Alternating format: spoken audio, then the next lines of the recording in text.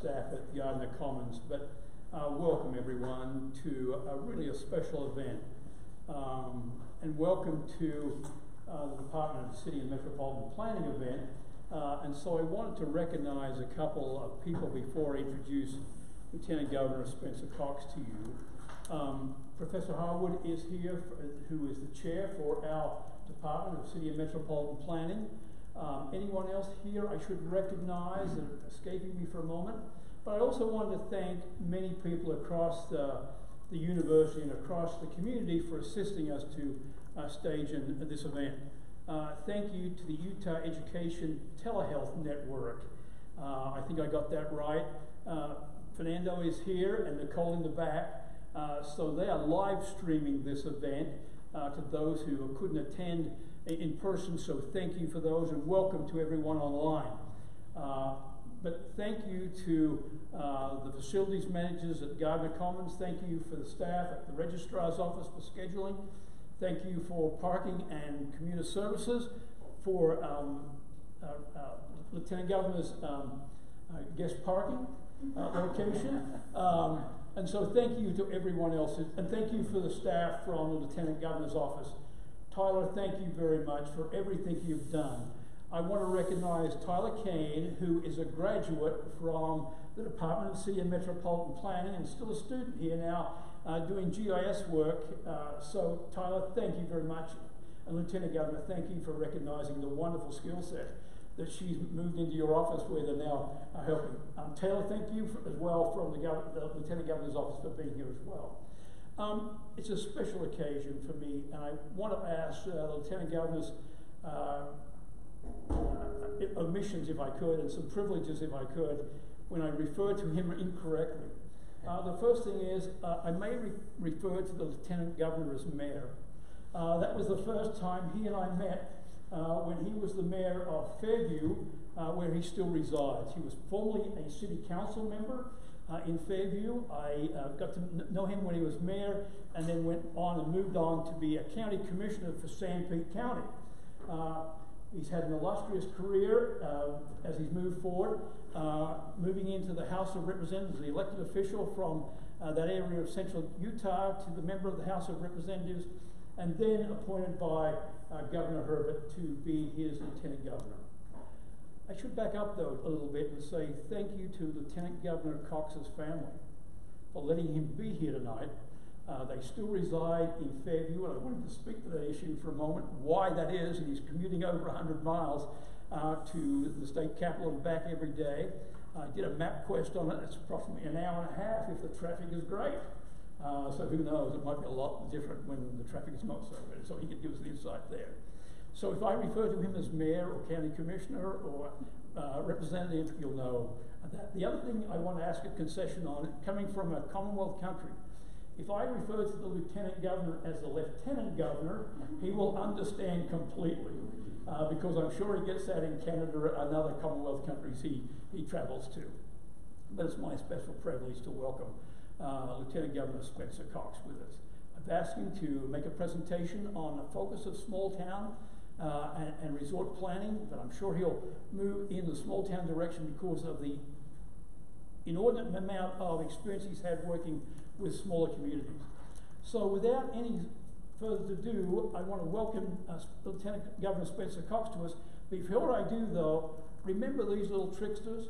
Can you make sure we turn these off so it doesn't interrupt the presentation and those who are participating online as well? So, Lieutenant Governor Spencer Cox, thank you very much for being here, for your courtesy, and for your family to let you be here.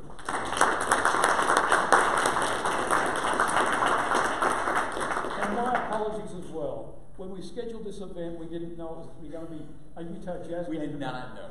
So, the Lieutenant Governor... We'll be live tweeting the game. I was this close to canceling on you, but I thought if I do, karma will prevent them from winning. That's right. So this is very important. Thank you very much. Well, my hope was that if I did show up tonight, that good things would happen and that karma would rub off on them. I will say, and Michael knows this, I was at the game on a couple days ago when they won at home, and I'm going to take full credit for that. So I was there too. So okay, we'll take credit together. All right.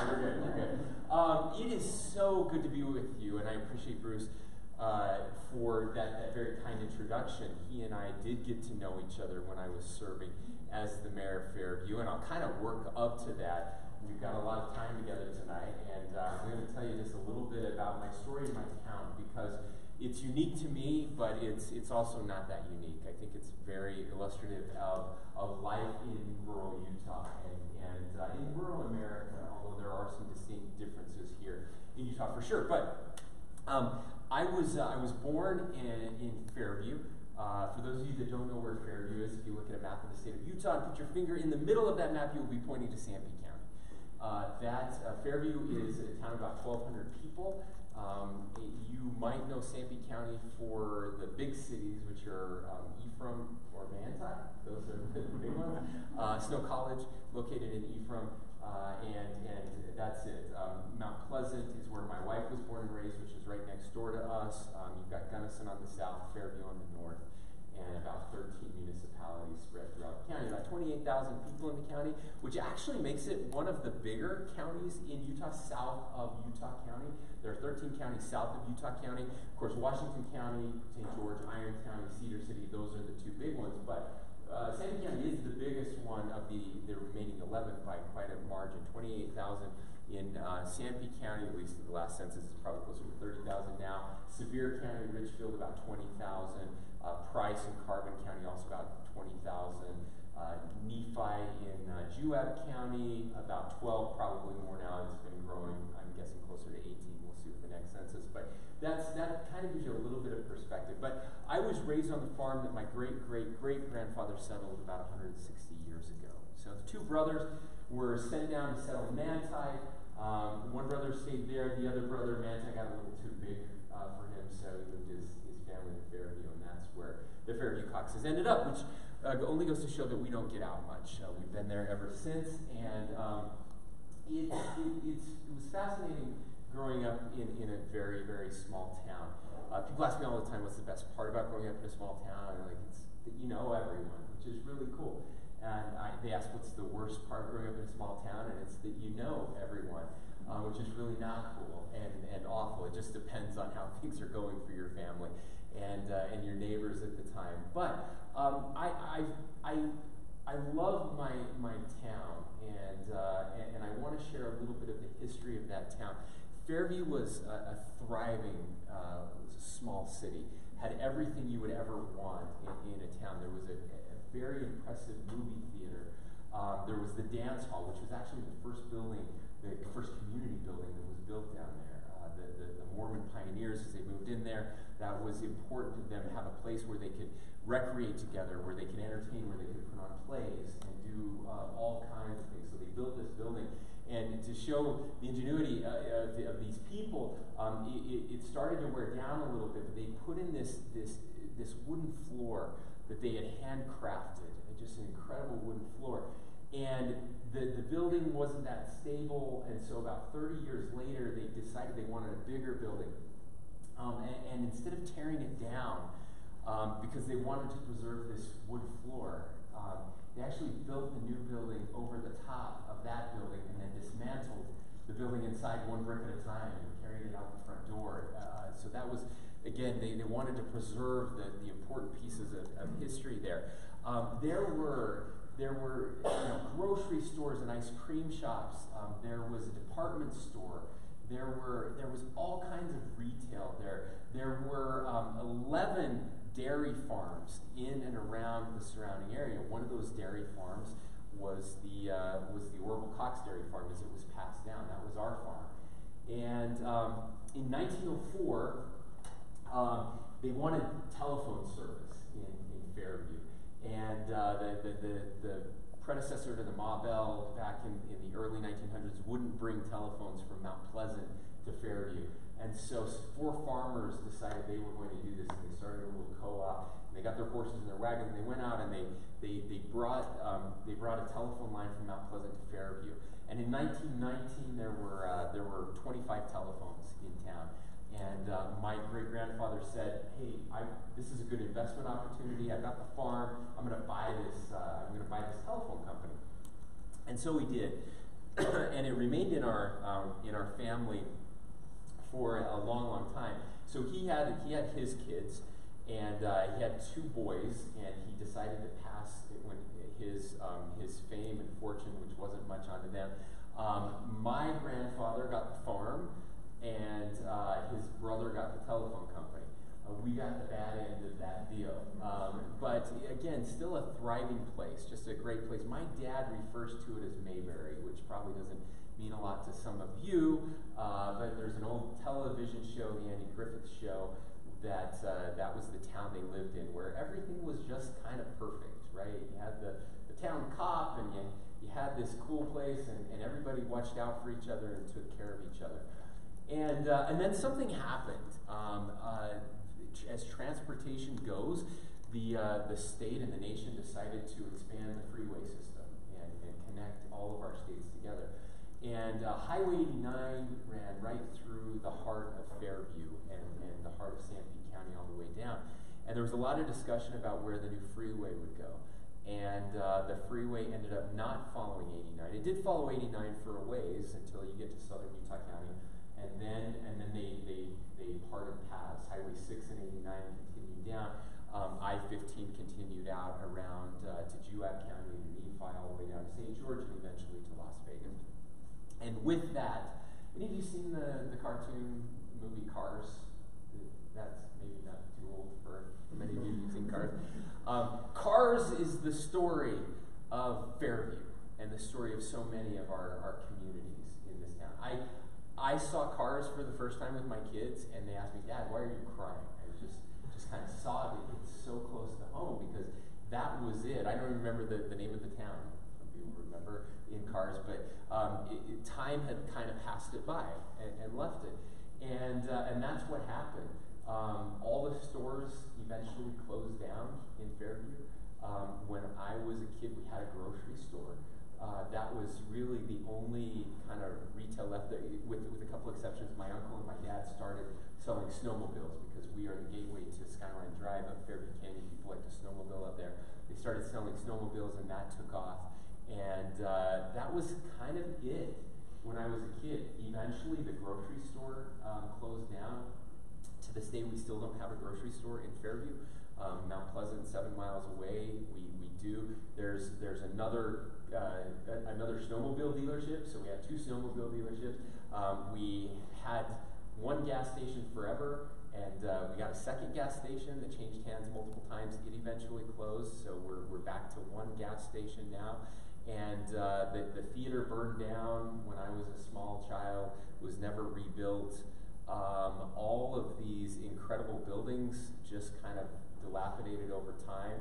Not all of them, some of them were preserved. My grandpa used to say that poverty is the great preserver, and they didn't tear stuff down because they couldn't afford to build anything else, so they tried to keep the stuff that was there. Some of it just eroded and corroded over time.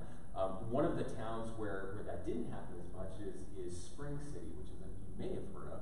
It's actually probably more famous than some of the other towns, depending on what part of Utah you're in.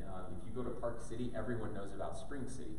Spring City has turned into an artist community, but it was preserved because even Highway 89 bypassed it, and so there are all these. In fact, it's one of only 2 cities or towns in the entire country that are on the historic register. So buildings are on the historic register, but only 2 municipalities. One of them is Colonial Williamsburg. The other one is Spring City, because all of these pioneer homes still exist. Fairview, some of that is true, but not nearly as much as Spring City. And so that happened over time. The dance hall that I talked about changed hands. The church owned it for a long time, actually conveyed it to the city for $1. The city would lease it out to people for different things. When I was growing up, it was a skating rink on that old Pioneer wood floor. We would roller skate around on that Pioneer wood floor, and eventually the ceiling started to collapse a little bit, and it was unsafe for people to be in there. And so for about 20 years, no one was in there. So this is my town, and this story again isn't unique to Fairview. It's true all across the country. Now, the rest of my story is this. My dad went to school, wanted to go to college. Again, college was not something a lot of kids did, especially from these small towns. He went to Snow College. His dad got sick was diagnosed with cancer, and he knew he was going to have to drop out to come back and keep the farm going to take care of my grandmother. So he did that, dropped out of school, went to work for his uncle, who owned the telephone company at the time. It was struggling to get by, nearly bankrupt. My dad kind of helped save that, sold the milk cows, kept the farm, and they gave him a partial ownership in the company. Started to turn things around, started buying other telephone companies, Moroni in Sanpete County, Schofield, just little things that U.S. West at the time was selling off. And the company slowly started to grow from about 5 employees in 1985 to about 15 employees in 1995 to when I got a chance, and I'll tell that story, to move back. There were about 45 employees in 2003. And so that was one little ray of hope, one little bright spot in this, the largest employer by far in Fairview. Nobody else employed more than, except the elementary school, which we have there, that employed more than 10 people, or 5 people even. And so that's kind of what was happening on our side. So continued to farm. The farm always lost money. It was more of a hobby than anything. Working on the telephone side and trying to change that. So that was the world I was born into as a kid. Everybody in Fairview, we went to Fairview Elementary. We all knew each other. Of course, the predominant church, the Church of Jesus Christ of Latter-day Saints, played a very important role in that community. We have 2 church buildings. Those were the nice buildings in town, the buildings that were kept up, and where any investment at all was made. And so my parents got divorced when I was 10 years old, which was a little hard. Something, again, in a small town. The bad side of that, the downside of that, is that you see, people talk about you, a lot of rumors about what's wrong with your family. As a 10-year-old, that had a big impact on me. Struggled a little bit. Taylor, you might grab me some water. Thank you. So that was a little hard for me, and I came with this mindset that I wanted to get out of Fairview. Thank you. Wanted to get out of Sanpete County and never come back. Right? There just weren't many opportunities. I knew there would never be many opportunities for me there. My Marco Rubio moment. I apologize for that. So I had a chance. I went to Snow College again, which is kind of what you did if you were going to go to college at all. We called it 13th grade, because everybody just kind of went there. And I served a mission for my church in Mexico. Came back. My high school sweetheart was almost engaged, and she dear John me, but fortunately hadn't sealed the deal yet. I came back, convinced her that she should choose me. It's another story for another time. Has nothing to do with urban planning. But we got married, went to Utah State University together, and then I went to law school at Washington Lee University, and I had a lot of options. Decided to come back and went to work for a big law firm here in Salt Lake City, and decided after a lot of conversation that it was important to go back. My dad had called and said, "Hey, look, I'm going to retire sometime. I'd like you to come back and run the company, take over. I want you to take a huge cut in pay and come back and raise your kids on the farm. Isn't that what you've always wanted to do?" It wasn't what we had always wanted to do, but we had 3 boys at the time, and my wife grew up on a ranch in Mount Pleasant on about 500 acres. I grew up on this farm, again, very poor, but 150 acres, which seems like a lot, but again, the way it was settled down there, everybody had land, it just wasn't worth anything. But we were on a 1/4 acre in Kaysville, and which was great, but we didn't know, how to raise 3 boys because we had been raised very differently. And so we decided to make the leap and go back to our community. And so as I moved back, it was fascinating to see it through a very different lens, because I had changed as a person. had an education now. I lived in Virginia. I lived in the big city. Worked in Salt Lake. Lived in Davis County, and now I was coming back to this small town, and nothing had really changed from the time I was growing up. Now our company had changed. It was starting to change, and is one of the rare places that did change. And one of the things I did was to recognize that we couldn't survive in a changing environment that with technological changes. People were not going to have telephones on their walls with a cord, for much longer. Cell phones we knew were going to take over. People would be cutting the cord on the television. In fact, one of the things I did was try to get us more into the television space. But we knew that fiber optics were going to be the future of telecommunication.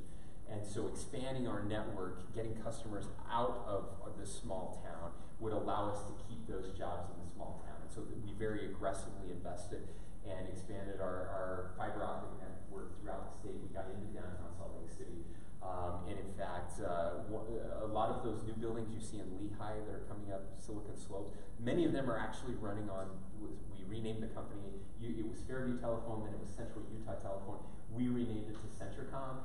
And Centricom is now providing fiber optic services, high-speed bandwidth, and Ethernet to big businesses along the I-15 corridor, which is pretty remarkable, which allowed us to keep those jobs. And I was able to grow the company from about 45 employees to about 100 employees now. When I left, I no longer have any involvement with the company. But that was really important to maintaining that. It's the one thing that is a little different from many small towns, is to have an employer like that located in Fairview is not common at all. But there were some other things that happened when I went back too, and that is I had a friend come who was on the city council, and he said to me, he said, look, somebody moved, we have an opening on the city council, and we've talked about it, and we've decided we get to appoint someone, and we really want you to apply. We want to appoint you. And I was flattered, and I said, thank you. Tell me why you think I would be a good city councilman. And he said, well, the truth is we have a lot of legal problems, and we can't afford an attorney, and we desperately need you to do free legal work for us. And so I did, and probably did $20,000 worth of legal work, and got paid $200 or something. And that was great, and it felt good to be able to give back and help build the community. After that, the mayor decided not to run again. They asked me to run for mayor, and that's when I met Bruce. We worked on a planning project together, because one of the things I realized was that, at least I thought at the time, so this is 2005 when I get elected, and the economy is booming now in the state of Utah and across the nation. And people are looking to expand off the Wasatch Front. And we had developers coming down and looking at our small town and seeing all that land that wasn't worth anything, and having big plans.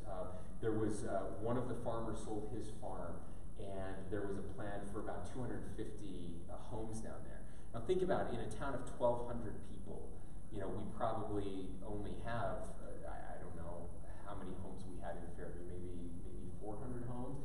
And now somebody wants to add 250 homes out there right next to the city, using the city, the utilities and resources. There were other subdivisions that were looking to come in, and I started to panic and realized we needed some professional help to make sure that the tail didn't wag the dog, that we actually planned for this type of growth. And I called the best person in the state, and that was Bruce, and he came down to help us work through that. And just as we're getting it all set up and everything's ready to go, around this is 2007, 2008, the Great Recession happens, and all of those people who had all of these grand plans left, and it never happened. So,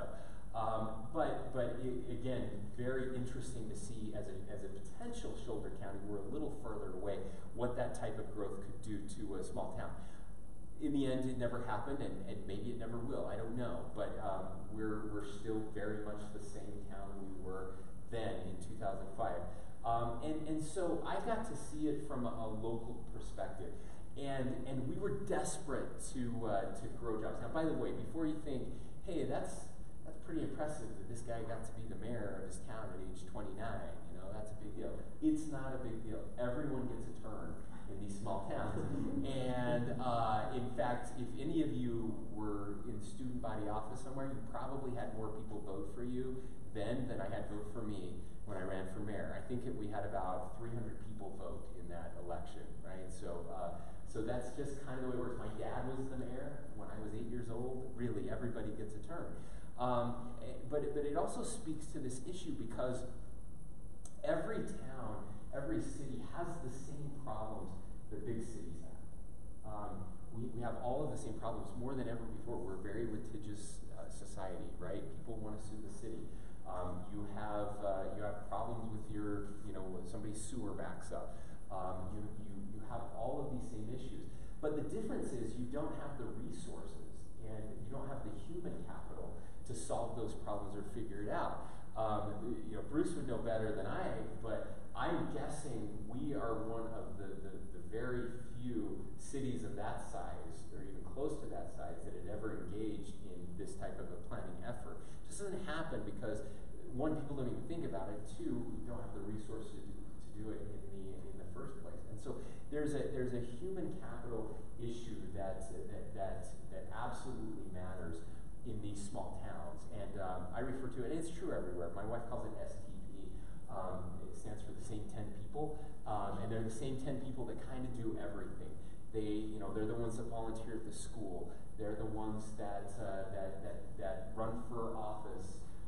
They're the ones that do church activities. All of those different things. There's just a very small group of people, and getting others involved is hard to do. Now, what's interesting is I've had this conversation with my dad, and again, this has to do with planning, but it's bigger than that because I believe at the core of what's happening out there, we're seeing this increasing divide in our country. And I'm going to talk a little about politics because I think it does play, and I absolutely believe that what's happening in small towns is in some part, maybe even large part, responsible for the state of politics in our nation today. If you look at a map of the 2016 election, you'll notice very clearly that the red votes all came from more rural places, and the blue votes all came from big cities, by and large. Of course, there's exceptions for that. But I think it's important to try to understand that dynamic and how we got here. And again, I think Fairview is a perfect example of that. Interestingly, my dad tells these stories, and my grandpa told these stories as I was growing up about all these characters, and I knew some of them, they were older, but these were personalities, these were characters, these were people who were really different. We would consider them weird today, and everybody had a nickname, and they just larger than life personalities. And I remember asking one of my uncles, as they were sharing some of these stories, I'm like, why don't we have stories like this now? And he said, well, something happened that changed this. He said, television ruined our small communities because we didn't know we were weird. We didn't know we were so different until we started watching TV and we saw what families and communities were supposed to be like. And so we all started to change our behavior a little bit because of this. And he said that was and I never thought of that. That was really interesting to me. And of course the internet has hastened that a little bit. But the economic opportunities, when you look at the way Fairview was, very self-contained, right? You had everything you needed within that town, which meant there was a lot of economics happening because people would work there and there was trade and you would shop there, you do things. So transportation started to improve. I mean, when my dad was a kid, they never went anywhere. He talked about going to Provo, which is about 50 miles away. That was a really, really big deal for them. It only happened a couple times a year. Everyone was poor. That was the other thing my dad would say. We were all poor, but we didn't know it. When everybody's poor, you're not poor, right? You don't know any better. He said, the Great Depression ended, and everyone forgot to tell Sanpete County because that just was who we were. They farmed the way they did during the Great Depression. That didn't change. And so you had these agriculture communities. Then you had mining, which was really important. So coal mines were developed in the mountains between us and Emory and Carbon counties, and power plants grew out of that. And so what was interesting was you had the farming community there, but the wealthy people were those who worked in the coal mines, and they would travel up and go below ground and make a lot of money. Terrible job, really hard job, but that's what they did. They mined this coal. And then transportation started to change. And I mentioned I-15, and cars got better. They got more efficient. It became cheaper to travel. It became safer to travel. And those habits started to change because once you could get to Provo fairly frequently, then you could shop in Provo, right? And there was more to choose from, and prices were cheaper. And so you would do that. I remember after my dad married my stepmom, she had 3 kids. And I lived with them, and then they had a couple together. We had this big family. We were still very, very poor at the time, and so they would save money. And I would actually clean bathrooms as a kid at some of the local establishments to raise money that I would give to my parents, so we could afford food for all of us kids. And once a month, we would drive up to Utah County, and we would go to. Called Food for Less back then. It was kind of one of these warehouse, like a Winco or something, and we would buy all of our food for that month, right? And we weren't alone in doing that, which was really good for us and helped us. It was terrible if you owned a grocery store in Sanpete County, right? Because now you're losing that retail. So it becomes, now it's not a self-contained city. Now the economics is spreading, which is good for people. We could afford more. We could have nicer things, but it killed the economy in these small towns, and that's true again across the nation. So that's gone away, and then you start to see it on television, and you realize now with the internet, and as you travel to these other places now, you realize you really are poor, right? And so you want to have better things, and you kind of aspire to that. And now you can travel further and broader, which is good and important. It helps us increase our mental capacity and the things we know about the world and other people. But it also destroys the world around you. The idea of somebody commuting 200 miles round trip to Salt Lake, like that never would have happened when my dad was a kid. That was impossible. And yet I've been doing it for 5.5 years. It's still not great. Don't get me wrong. It mostly sucks, but it's possible, and so that whole dynamic has just changed over time. Now, and now we have this new economy and this disruption that's happening, and now that disruption is happening not just in rural areas, but it's happening everywhere. But you can imagine reading about Silicon Slopes and reading about that. Utah has the best economy in the country. More private sector job growth than anywhere else in the nation over the last 2-3 years. Remarkable. Something people thought would never be possible. And you hear about all these new jobs, and people are making lots of money and driving new cars and building new houses, and everything's great. And you're sitting in these rural towns going, wait a minute, the old economy has left us. The coal mines have closed. They've laid off people. That's all you know. The new economy isn't finding us. I have my job and it's fine and people are doing their thing and we're scraping by, but there's no future for my kids. And this is where it gets really personal, is my kids now have to go, I want my kids to have it better than me, but because that's what every parent wants, but for my kids to have it better than me, they have to go to school, which means I have to send them out from here. And then if they get a degree, they never get to come back. And that makes me really sad, right? Because as we've done some studies around the state, and Vision Utah did this a couple years ago, and they found out what people want more than anything is as they get older, as they age out, what do they want? They want to be around their family. That's the number one fear that they have, is not being close to family and what's going to happen to them. And there is no hope or future. And what else happens here is, think about it. So now if the smart kids or the bright kids or the talented kids, the ones that can go to college, that can get accepted, right? They leave and never come back. What happens to those communities? There's a little bit of a brain drain, right? It gets harder and harder. And who stays? Well, those that struggle, those that can't do anything differently, Important book that I think everybody should read is Senator Ben Sasse wrote recently. It's called Them, Why We Hate Each Other and How to Heal. And he's talking about this divide in our nation, political divide, and it's all related.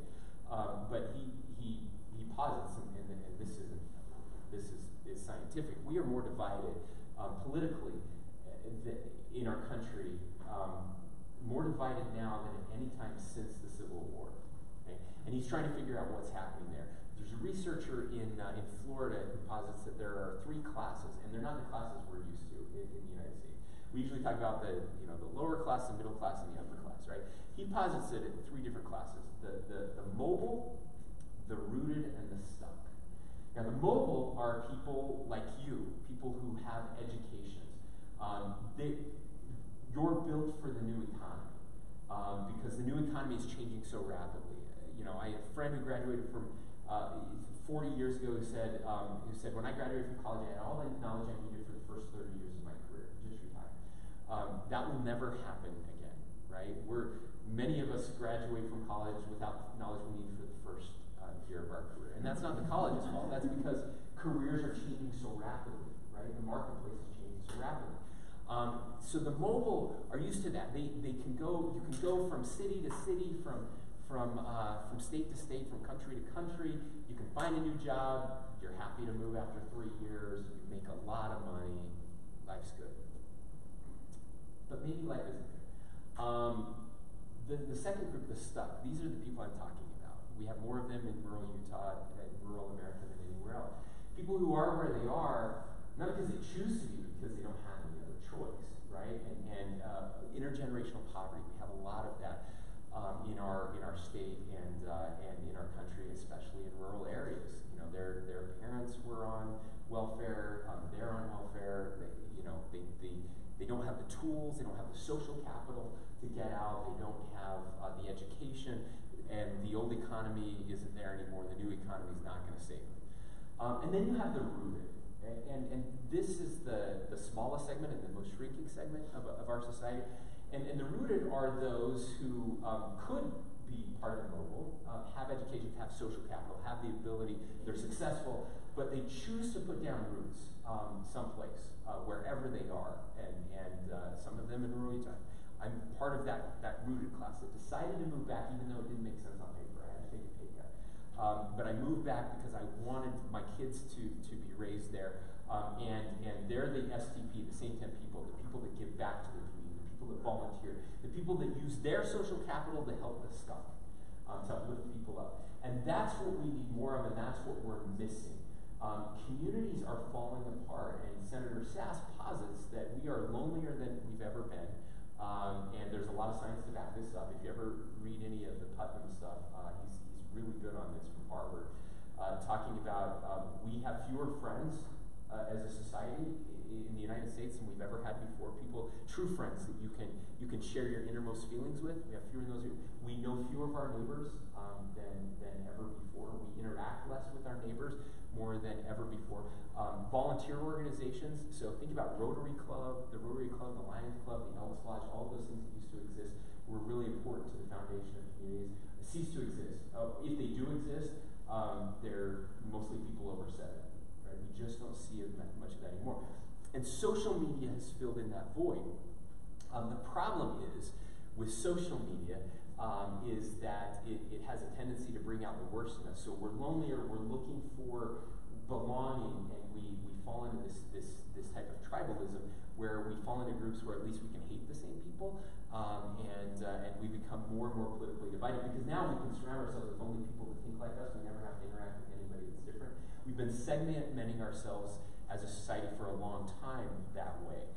So if you have money, you can live in the avenues in Salt Lake, and only a certain type of people live in the avenues versus those that live in inner city versus those that live in rural Utah. We've been dividing ourselves this way like we do on social media. You do it with the click of a button, but now we do it by where we build our houses and where we live. So that all has it, but there is a planning piece to this, and I want to talk about economic development, and then we'll move on to the Q&A and some interaction back and forth. So how do we fix this? And I don't have all the answers. I've been struggling with this, but I think it's important to recognize what doesn't work. to rebuild these economies. And let me just say, rural matters. Please trust me when I tell you that. I had a member of the legislature say from urban Utah, I won't say who it was, but he said to me once, he said, why should I care about anything that's happening in rural Utah? And I said, a little sarcastically, I mean, other than your water, your food, your energy, and your recreation, I can't think of any reason you should care about rural Utah. And he said, okay, yeah, that makes some sense, and it's true. Our food matters, and our food does not come from Walmart. Our food comes from farmers, from agriculture, it comes from rural Utah.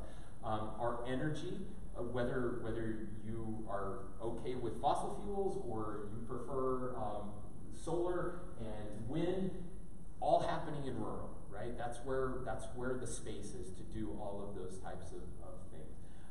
Water, of course, in our watersheds and matters, and then Utah is renowned for its recreation, and many of these places that we want to preserve, and we want, Washington D.C., those that do, some that don't, that you want to preserve, have been preserved by people in rural Utah by grazing their sheep on these places. It means you don't build houses there, and we fight when you try to build houses there. And it's always remarkable to me how the environmental community hasn't realized that the rural community could be their best allies, because they don't want lots of these places developed, because they need it for agriculture purposes and others. And so, but we, as we become more urbanized and that brain drain happens, we have to think outside of the box and how we're going to do this. I'm a free market guy, and I understand that people aren't going to want to move their businesses out to rural Utah for lots of reasons, but the main one is workforce.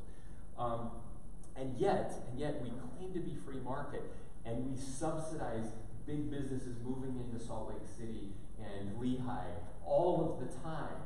And I think that makes sense when you have 9% unemployment, 8% unemployment.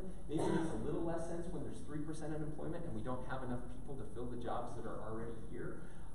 Could we change the incentives? Could we get people to consider working out there? And how does technology play a role in this? I'm a firm believer, I'm a little biased because I come from a technology background, that telecommuting really does pose a solution to some of the issues in rural Utah. We are very fortunate to have a broad fiber network because of UEN and others. And one of the state's priorities has been to get gigabit Ethernet into all of our schools, regardless of where they are, and we've been able to do that, which has created an incredible backbone that very few states have in their rural areas. And we have people, and I don't want you to underestimate the brilliance of the people that live there. Just because you don't have a formal education doesn't mean you're dumb. Some of the smartest people I know out there don't have an education, but they're entrepreneurs. Let me just tell you, if you grow up on a farm, if you live on a farm, you are an entrepreneur. You know how to fix stuff and make stuff work without money, which is what every startup needs. And they're very, very dedicated and hardworking people. They're loyal. They're the best types of employees you could possibly have. And I believe that more of our thinkers here need to start thinking outside of this. I love companies that are socially responsible. I think that's really important, and we're seeing more and more of that. I love when companies, when a portion of their donations go to help feed people in Africa. I think that's really important. But I do believe that there is a large segment in our backyard of people who feel like nobody cares about them, who feel like they've been forgotten, who feel like politicians have made promises and never delivered, and they're tired of it. And it's one of the reasons they felt like they wanted to throw a brick through the window in 2016, and try to say, hey, look, we're still here, and no one cares about us right now. And on the telecommuting piece, it's one of the things, I'll share this and then I'll stop, that we're working on at the state. As I traveled around and talked to some of our Silicon Slopes friends about the possibility of telecommuting and having people working from home, and then I realized, wait a minute, why am I trying to convince them to do it when I'm the second in charge of one of the largest companies, employers in the state of Utah? That is the state of Utah. We have about 24,000 employees. Why don't we start seeing if we can do this? So we have a pilot project going on right now in the state building, which is state office building, which is the one behind the Capitol. We have about 130 employees. It's been going for about 6 months that are telecommuting either completely or 3 days a week at home. We have put in very strict measurements on outputs. It's a select group of people, so we knew not every job can do this, but we wanted to try it out, and it's been remarkable. First of all, just think about what that means. So these are fewer cars on the road, which helps with our air quality issues. It means we don't have to build buildings in the state nearly as fast because we're using less buildings. Oh, and by the way, the best part of this is we've seen a 22% increase in output and efficiency from these same employees versus their colleagues who are working in the building. Something about not having to sit in traffic and commute for an hour or an hour and a half every day that makes it better for them. But here's the best part. Then the kid who grew up in Scipio or Laverton, who works for the state now, can actually take their job back home with them. So now you've got somebody making $70,000 a year who moves back, like I was able to do, to their town, and now they're getting involved in the community. They're spending money in their community that wasn't there before. Their kids are going to school in that community. They're running for office in that community. They're serving on the PTA, and you can see a revitalization starting to happen. By the way, these are great places to live. It's not for everyone, I get it, but it is for some people. It's pretty cool. It's pretty remarkable. People think I'm crazy all the time. They can't believe I do this and I commute this far until they come and see where I live, and then they get it. And most of them would trade me if they could. I feel very fortunate. And so it's going to take great minds, though, to solve this. We've been trying for a long, long time, and it hasn't worked thus far. We'll talk about some more solutions with Bruce here, but we're going to need your help. Really smart people who see the world a little differently, who can come up with some solutions. So with that, Bruce, let's have a conversation.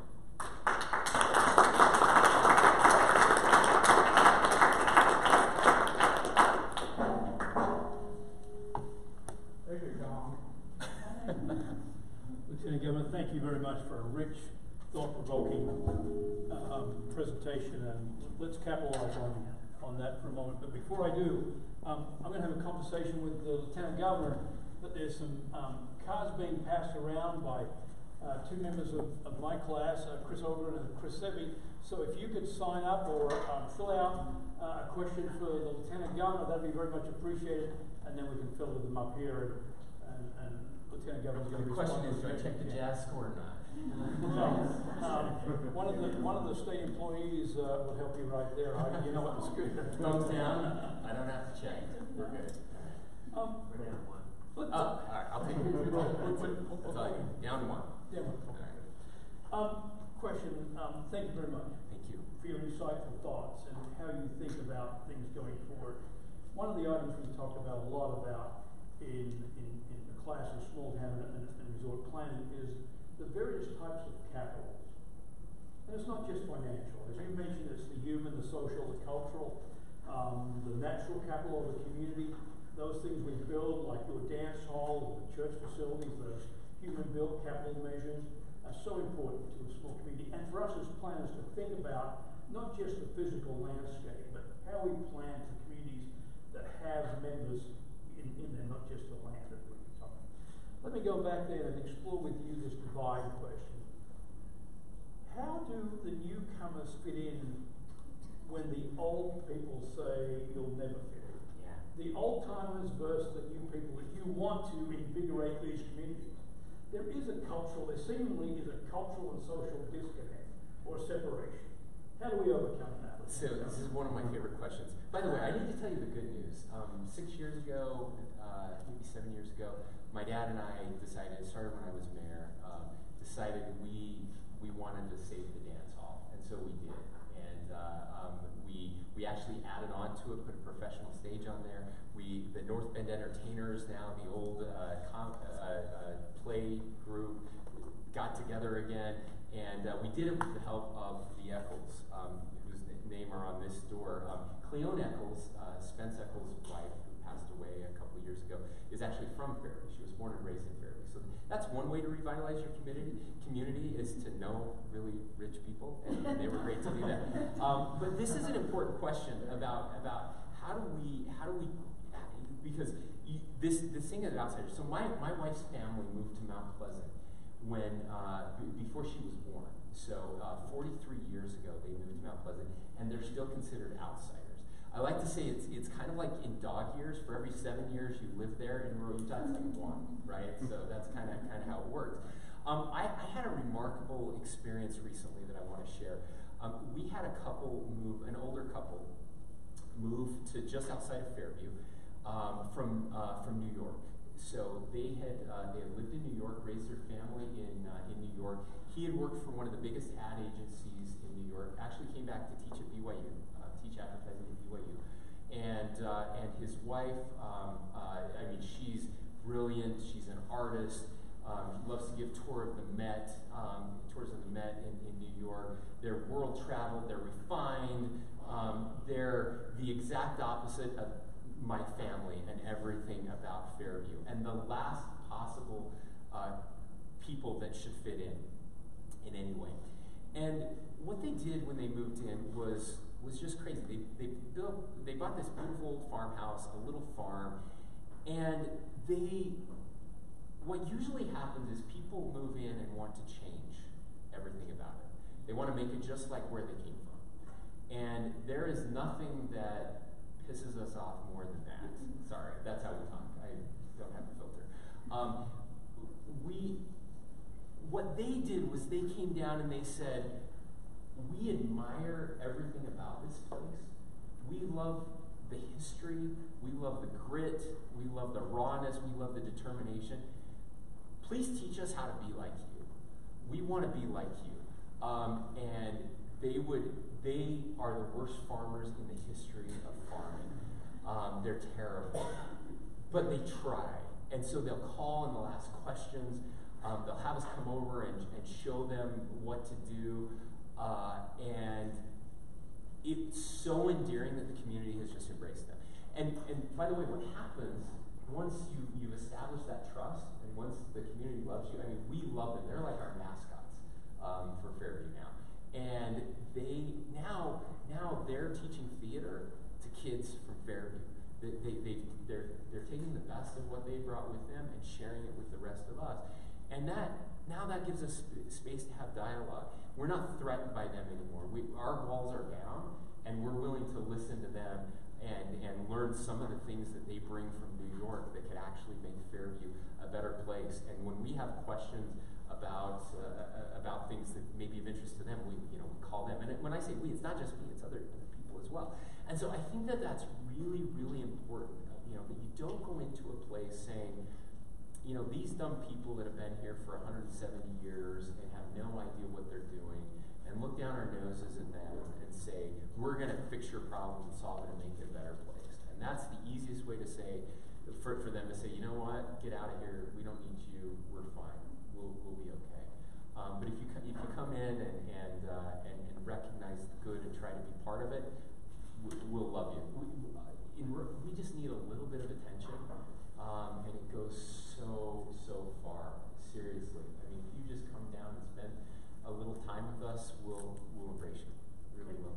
Thank you. Let me explore with you a little bit further than this idea of the urban and rural divide, if I could sort of focus on that.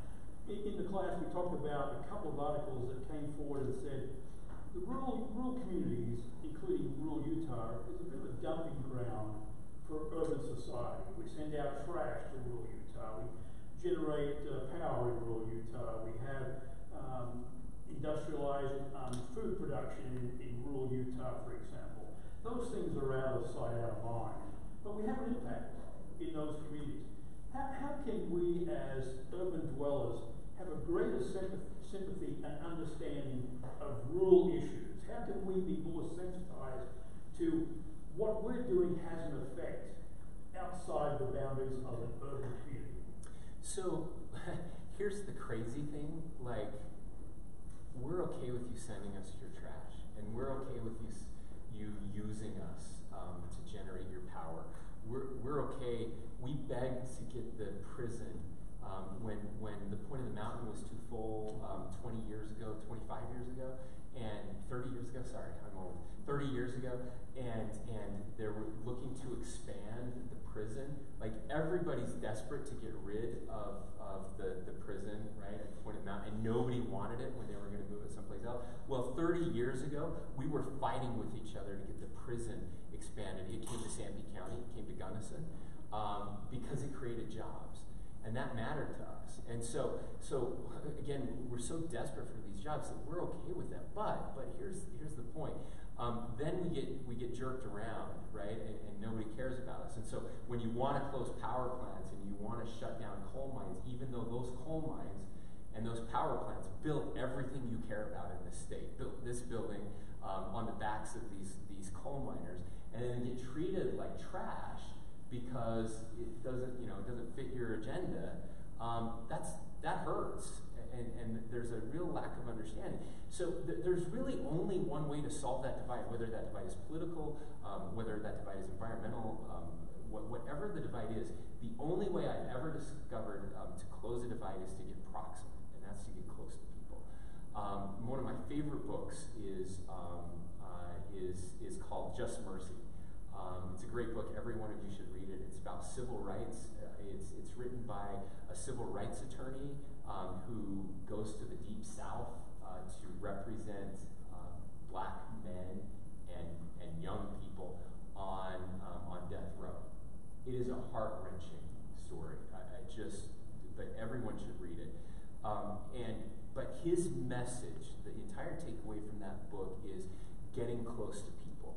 So you will never be able to bridge that gap by sitting in a classroom in Salt Lake City. Never be able to do it sitting on Capitol Hill. What has to happen is you actually have to come down and spend some time at a coal mine, spend some time at the prison in Gunnison, spend some time talking to people that are down there, and then you'll start to understand. One of the worst things we did was during the Great Recession, we got rid of what was called the rural tour. So historically, every year, we would take the legislature and take them on a tour of someplace in rural Utah. And that stopped happening. I was able to resurrect it a few years ago, fortunately. And we had the Speaker of the House at the time, who grew up in Philadelphia, I think it was in Pittsburgh. Grew up there, lives in Salt Lake City, and this wasn't just unique to him. There were many that did this, but they went on this rural tour. We took 2 days. They went through about 6 different counties. They stopped in coal country. They went down towards Moab. They came back up through Sanpete County, and stopped at some farms, saw a dairy farm, how that worked, and said to me, "You might as well have given me a trip to Mars. This was so foreign to me." And you can't make policy that impacts something that you don't even have a little bit of understanding. And so I encourage people all the time, come down to Fairview. I'll give you a tour. I'll show you around, and it really will change your perspective. It may not change your ultimate decision and decision making, but at least it will be an informed decision, and you'll understand the consequences of those decisions a little better. A couple more questions, and then we'll open it up. Thank you for looking back in history, because as planners we want to look forward. There's so information that we can learn from by looking back, the history of the community. And you talked about the stories of your grandfather and great-grandfather. And I had a question about that. Did Butch Cassidy ever come to Fairview? So Butch Cassidy, he wasn't right in Fairview. He was just north of Fairview. He was working on the railroad with some of his gang for a long time. And we had some pictures that were actually the archives at BYU had. They actually ran some with known pictures of Butch Cassidy, did some computer analyzation on it, and it looks like he was, just a couple miles north of Fairview. Well, he's my claim. His claim to fame is that his surname was Parker, but Robert Leroy Parker was Butch Cassidy. Right. So that's exactly. That's my link to Southern Assembly. Well, and I'm glad because he's a cousin to Governor Herbert. Oh, is that right? He is indeed. Yeah. His grandfather, Governor Herbert's grandfather, actually knew Butch. Okay. So So there you go. Okay. So questions, Chris, and I've got a few questions, and maybe you could ask them to the Lieutenant Governor, Chris, and then Chris Ogren, and we can go backwards and forwards. Let's keep this to about 20 minutes or so to respect your time. Sure. You probably want to watch the last. I don't know if I want to watch or not, so it's fine. We'll see. So I'm getting a thumbs up. We're in. Oh, wow. I like that. And really, you guys can ask me anything.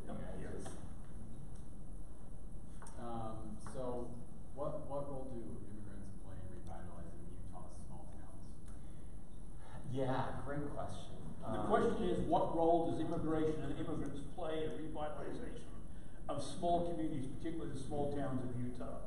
The immigration question is a fascinating one because rural is very schizophrenic on this issue in that the agriculture community is very pro-immigration. In fact, it's the only way that the agriculture community can survive.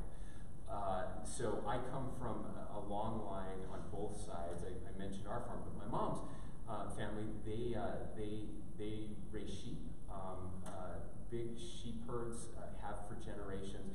Sheep used to be, actually, there was a time that Sanpete County was one of the wealthiest counties in the country in the late 1800s, and it was because of sheep. And Lieutenant Governor, they're very smart animals. As you they are the dumbest animals. If there's a moron of the animal kingdom, it's the two that Sanpete are familiar with, turkeys and sheep. Well, we need to spend more time together, so. We do. But now you can't survive with large sheep herds without Peruvian immigrants, because the Peruvians are the best at this kind of stuff, and so my uncles have employed Peruvians for a long time. They're great, and then the turkey industry. So Sanpete is kind of known, if it's known for anything, it's for the turkey industry. The Norbest turkey processing plant in Moroni, and about 700 employees there. Historically, that's been around the number. It's dipped down depending on the economy, but most of them, by large measure, are Latinos, and mostly from Mexico as well. And so immigration is critical to that, obviously to the hospitality industry and tourism, very important. And here's the issue, these aren't taking jobs away from Americans, because Americans won't do these jobs. When at the turkey plant, most of these jobs were done by the daughters of the owners of the co-op there. I have family members that worked there as kids. Nobody wants their daughters working in the turkey plant anymore. It just doesn't happen. And so immigration is really, really important to all of this. And again, an area where there should be lots of agreement. What's frustrating on the immigration issue is that there is actually very broad agreement across large segments of the population over how to solve this. Despite what you hear in Washington, D.C.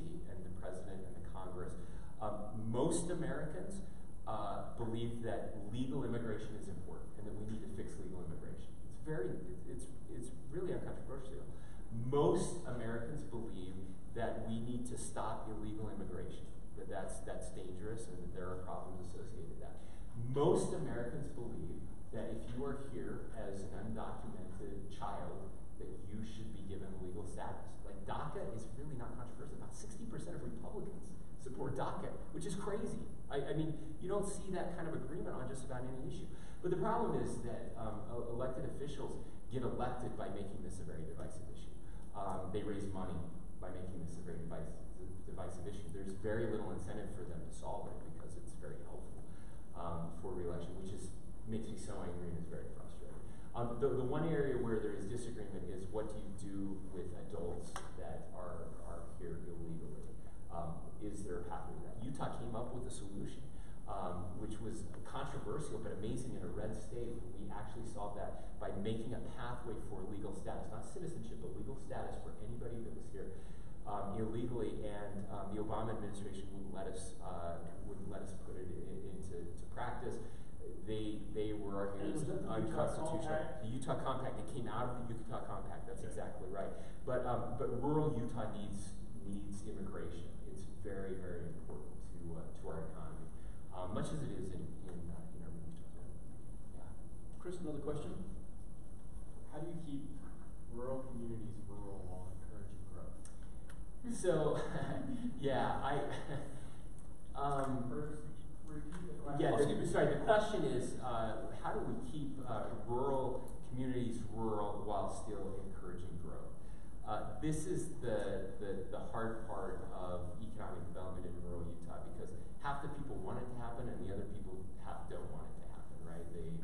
We're our own worst enemies sometimes when So, first of all, I think it's important that the growth be smart, and that's why that's one of the reasons I brought in Bruce early on, was because I realized that could change very quickly. You can preserve the culture and the nature of a community by planning appropriately. I think that's really important. But it's also important to help educate those in rural communities to understand that there is no status quo. Like, either you're growing or you're dying. And if you don't want to die, because and that's why I bring up the do you want your family to live close to you? Because all of them will say yes. They'll say, I don't want to grow, I don't want this place to change, but I want all of our kids to be able to come back and live here. Well, that's growth and that's change. And most of we're not going to get a lot of people from Salt Lake who want to go live in Luverne, but we will get some. And tourism will drive some of that. And then you'll get, the problem you'll see, and we're seeing this bump up in some places. I was just out in Camas. You'll see where people do, suddenly it's beautiful and there's a lot of money coming in, and now the price of land and housing is going up. And the locals are being priced out, and the politics is changing, right? Because we have all these California liberals who are coming in, and they're going to tell us how to run this place, and then they're going to get elected, and it's all going to go to hell. And that's what we're seeing. So I don't have a solution for that. That's the hard part. But I think by being smart and planning ahead, we actually can preserve some of that, make sure that we keep our agriculture, keep our open space, and that we don't lose the field. Okay. So thank you. So kind of along that same line, small towns often have beautiful Main Street cores. Often growth in those cities happens outside the historic core and makes the Main Street a ghost town. How do we encourage the right urban growth in the right places? The question is, how do we encourage the right growth in the right place? Many of smaller communities are dying from the inside out. The Main Street issue, no one shops on Main Street, and there's not a vitality on Main Street, but we have these suburbs on the outskirts that we shop somewhere else. How do we avoid that? And we talked about this hollowing out of the communities, the hollowing out of communities where the core is no longer really functioning as a gathering place. So, Bruce, you'd be able to answer this better than I would, but part of the problem is we don't have beautiful main streets anymore because they've already been hollowed out. Things have kind of decayed and fall apart. And what I would like to see, there was a program several years ago, actually when I first became mayor, where there were funds available through the federal government, and I think there may be even some state funds that we could use to help revitalize main streets. And there was like a lighting project where we could take down the light poles and the wires and put them underground and do some things. We were able to do a portion of Fairview's Main Street, but not all of it, and it was amazing. What's interesting is I think there has to be a cultural change, and this is true of urban, as maybe even more so than rural. Where the good news is we're starting to see it with the revitalization of downtown in Salt Lake City. Part of this is your generation that is really helping to drive this. And that is that people want convenience. They want to live where they work. We screwed up planning, and transportation has such a big role in this. And we're finally getting UDOT to understand the role that they play in this. It's always been about how do we get people from point A to point B. That's all they cared about. They didn't care about Main Street. They didn't care about what happens in the local areas. But I love to ask this question. I'm not going to ask it in this group, but maybe I will. They didn't care about Radiator Springs. They did. That's the name, Radiator Springs. They did not care. They bypassed Radiator Springs, and I'm still mad about it. So usually in a big group of people, I will ask, how many of you walked to school, to church, or to the grocery store? One of those three places when you were growing up. And I have people raise their hands. Raise your hands if maybe you do that. Yeah. And then I ask them, how many of you do that now? And at a college, many of you walk to school, right? Maybe here. But what's interesting is usually when I ask that question in a group of 500 people, probably 90% raise their hand the first time, and maybe 10 to 20% raise their hand the second time. That's planning, right? It's we active. I mean, we have an obesity problem in this country. part of that is because we don't walk anywhere, we don't ride our bikes anywhere. We've designed things the wrong way. What's interesting is I think rural communities are actually better suited to take advantage of that change in culture than others, because there isn't much, but what is still mostly there. And that's where, again, smart planning comes in. And that's where the market is demanding it. The millennials are demanding that. They want trails. They want active transportation. They want cities designed where they don't have to drive across town to buy something. They can do it all right there. And it's a welcome change and something that's been needed for a long time. I have one question. Yes. One more question, and is some of the rural communities that we have in Utah and small towns depend on public lands and public land access, etc. But we often see, again, a confrontation between communities and public land agencies and federal land managers. Is there an opportunity for rural Utah and small communities to be much more cooperative and collaborative with federal agencies and for potentially their own mutual benefit? So, great question. And this is one of the biggest struggles that we've had in Utah for a long, long time, since the 1930s. And it is that clash. And the answer, the simple answer is yes. There is so much room for collaboration. Now, there are some areas where we're never going to agree. But a ray of light, the Emory County Lands Bill that was recently passed, is a huge, huge deal. And everyone should look at that as a model for how this can be done. What's really interesting is, much like the immigration issue, there's probably 80 to 90% of our lands that really aren't that disputed on both ways, where most everyone except for the extremes agrees that this should be protected, it should never be disturbed, it's precious and important. And then there are other public lands where everybody agrees, like, yeah, there's no reason to add any special protection to that. Why are we arguing over that? But what happens is, because nobody's willing to give an inch, then we have to fight over everything. And so by deciding, okay, we know we're not going to agree on these parcels of land, they're disputed, but we can all agree on this, we can all agree on this, let's do the thing we can agree upon. And let's not be afraid. It's really interesting to me. We all like to argue on the left and right that we believe in science and that we believe in evidence, until the evidence contradicts our deeply held beliefs, and then we're out, right? And so my party gets blamed all the time for not believing in climate change, right? I understand those arguments. But what we've also seen, for example, on grazing, the science behind grazing is really, really interesting, and grazed appropriately is actually very healthy for the land, and healthier than not grazing. One of the big mistakes we've made, we have bark beetle that have infested many of our trees, and the decision was made that we can't touch those trees, and the beetle has destroyed those trees, which is now leading to catastrophic wildfire, and which is, if you want to talk about air pollution, look at the fires we had last year. It was far worse than anything else we were doing as a state.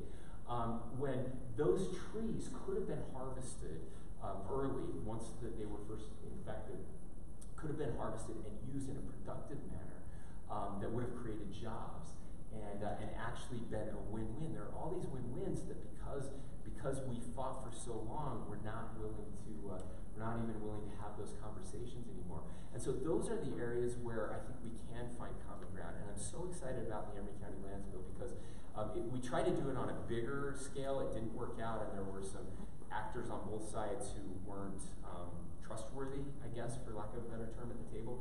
But this came out of that, what was called the PLI process, the Public Lands Initiative. This piece survived. It was supported by 3 county commissioners in Emory County who were very conservative and created additional wilderness. Again, things that never would have happened, but also then opened up some spaces for people to use for multiple use, for recreation, and for some economic development as well. So there are wins out there. And the reason I ask it is because of the example that I had from Miller County. Miller County working with the BLM, for example, they have a large area of BLM land, and it's been a very cooperative relationship. It goes, it ebbs and flows like everywhere else. But the wind farms, the wind farms down there on BLM property, again, a win-win. We get cleaner energy. There are some jobs that are created. It's It's done on public land, but the land is still protected. Okay. Maybe the last two questions, Lieutenant Governor, would respect your time. We're fine, thank you. Okay. Yeah. Okay. So planning tends to be considered a big government function. So how do you sell planning to individuals? We don't want big government. The question is, planning has often been interpreted as being a big government directive, and being focused on urban areas. How do we size planning to meet the needs of smaller communities, but also interpret and define planning to meet their needs and not someone else's, their own local definition of planning? And I think you partially answered the question by defining it in the second way. And I'm sorry. No, I'm glad. These answers are much better for you. You ask me the questions, I call guys like Bruce to help answer them. But it really is that. It takes local involvement. And look, like everything else, there are extreme planning. And as a free market person, we have to understand the market and people's rights and abilities to use their land for the purposes that they want. And the less restrictive, I mean, if we're going to err, let's always err on the side of being less restrictive rather than more restrictive. That's something that's very important to me. Now, that being said, it's easy to point out places people don't like to be stuck in traffic forever. You help people understand how this elevates the value of their property, so that now there's a personal stake in that, how the planning is actually good for them. And I think going through that education process, but more important than anything else, is making sure that it's driven at the local level, that they are giving their input about how they want their community to look like. And not one of the problems we have with rural Utah, and I did it a little bit today, is we treat it as one ubiquitous whole. Like, all rural communities are the same, and they're not. They all are very different. They all have their flavor, and it's something I focused on as a mayor. Was what do we want Fairview to look like when it grows up? What do Mount Pleasant want to look like? How can we, and regional planning matters too. How can we help each other instead of fighting over the same stuff? Because that's how businesses take advantage of us, right? Is they get a bunch of communities to fight over it. It's a race to the bottom, and you have winners and losers when we all should be able to win and participate in that winning. And there is some policy stuff that needs to go along with that. I think there's some tax policy stuff we need to look at, where we've rewarded local communities with retail taxes, and so you're fighting to get that retail tax in your community, and somebody else doesn't get it, and yet your community members are going to be shopping there.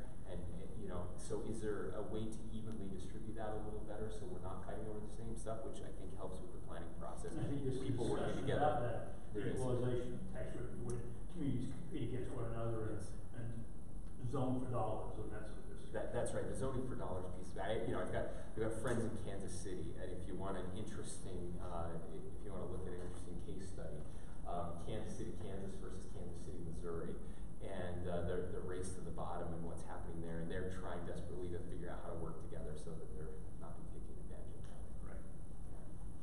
Yeah. You alluded to the urban-rural political divide. How should either party appeal to the opposite geography? Meaning, how should Democrats appeal to the rural communities, and how should Republicans appeal to the urban communities? This question is about the divide, a continued divide, but now in a political context. How can we understand one another from different parties and build unity for our country, our states, and our communities, but and our smaller communities? How do we work together and still respect one another?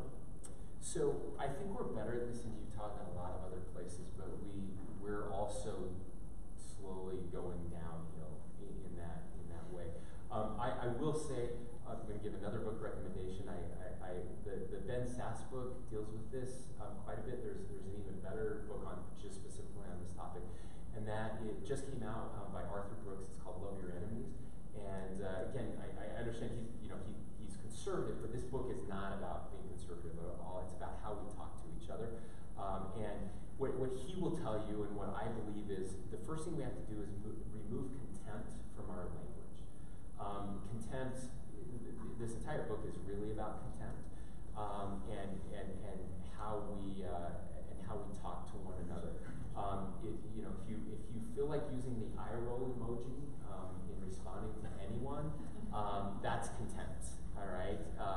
so we heard it, we hear it routinely on both sides. Hillary referring to people where I live as deplorables, right? That got a big one. My good friend Senator Romney, who regrets to this day, talking about the 46%, whatever the number was, right? That kind of language. So I think we need to start there. There are definitely some examples of doing this a better way. I think, again, Senator Sass is a really good example. Unfortunately, he's not on social media much anymore, and he talks about that in his book. But of talking with others who are different and understanding. Interestingly, on the left, I'll just throw this out there, I've been very fascinated by the rise of Mayor Pete Buttigieg, who somehow is the mayor of South Bend, Indiana, which is like smaller than West Jordan. Is the best politician on the left that I've seen in a long, long time. It's interesting to hear him talk about it. The right. Hear him talk about, what was he talking about the other day? Chick-fil-A, I think. He had a really interesting answer in wanting to understand people instead of criticizing them for supporting the Republican candidate, for supporting President Trump. He was more interested in understanding why.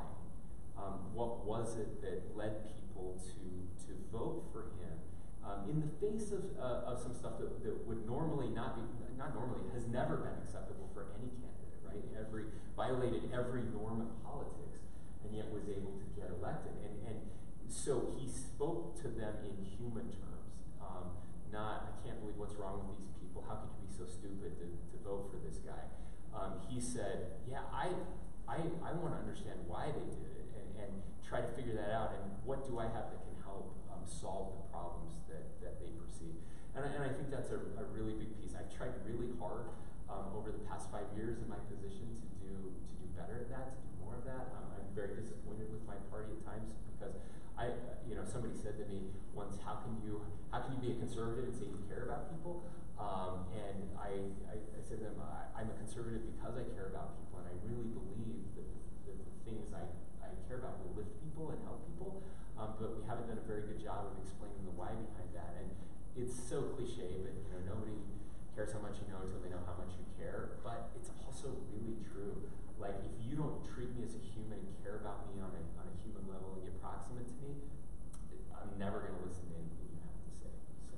So Lieutenant Governor, Mayor Pete went back home. He went off and was educated, I understand Harvard, and then came back to make a contribution to the community he grew up in, very much like part of the rooted, yeah. Exactly, part of rooted, and now trying to move forward and have a discussion nationally about the importance of giving back in a lot of ways.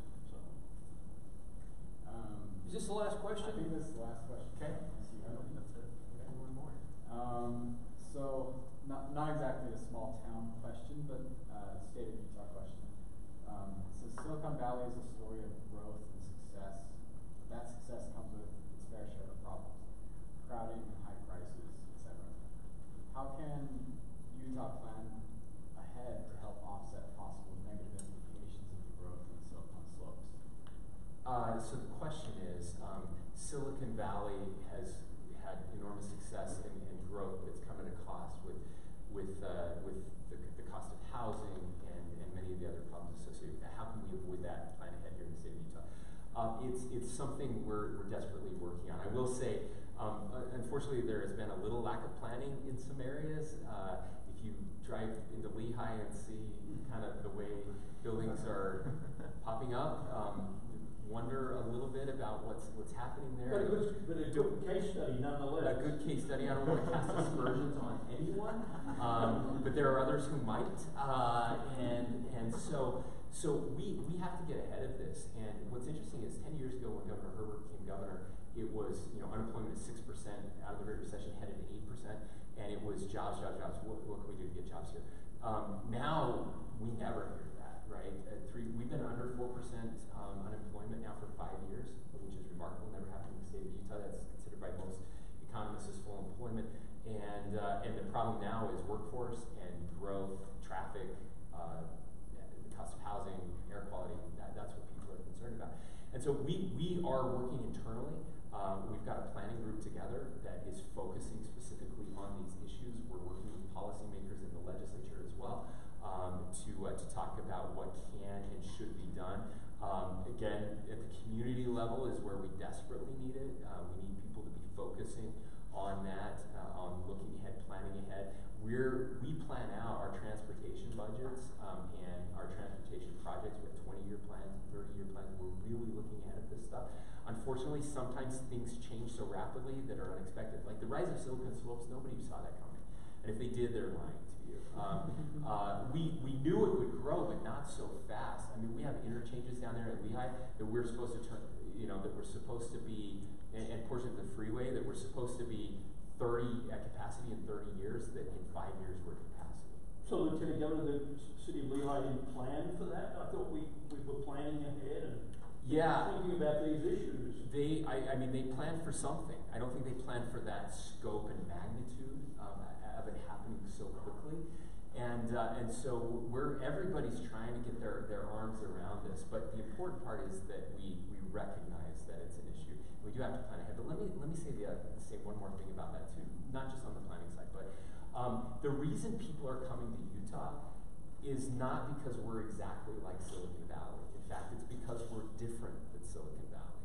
And there's a lot of people who like the difference, and the difference is that we have lives outside of our companies and our businesses, that we like to recreate, and we have recreation opportunities here. And one of the biggest mistakes we could make is copying Silicon Valley, because it's the distinction that made it happen. Anybody could just copy Silicon Valley, but we need to make this Utah. That's why I almost don't like the Silicon Slopes moniker, because it harkens a little bit back to that too much, but we care about families, and we care about time away from the office, and we care about community and giving back in culture and building those communities. And so I think, and by the way, I do think businesses play a big role. I talked about the loss of the Rotary Club and some of those things. I think businesses can actually fill that role, and we do have some very socially responsible businesses. Cotopaxi is a great example of that.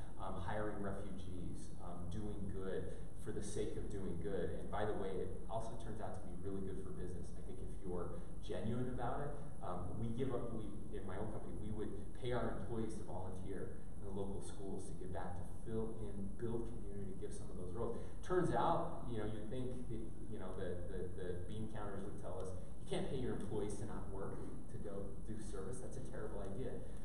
Well, it turns out that they actually like working for us more. So we have lower turnover. They actually work harder when they're at work because it's a positive environment.